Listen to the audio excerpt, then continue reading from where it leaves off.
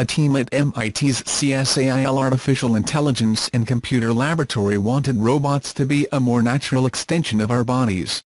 Look, you would normally have to emit very specific vowels or mental commands to control the machines. But the method the CSAIL team developed works by simply reading your brain and detecting if you noticed an error while the robot performs its tasks.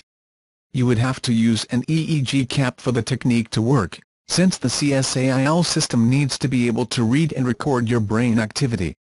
The learning algorithms he created then classify brain waves within 10 to 30 milliseconds, focusing on detection of potential related errors or ErrPs.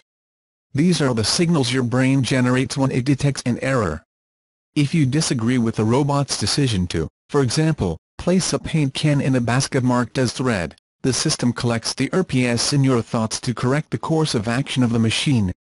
The team can also continue to improve the system until it is able to handle more complex multi-choice tasks. As ErrPs become stronger, the biggest mistake is.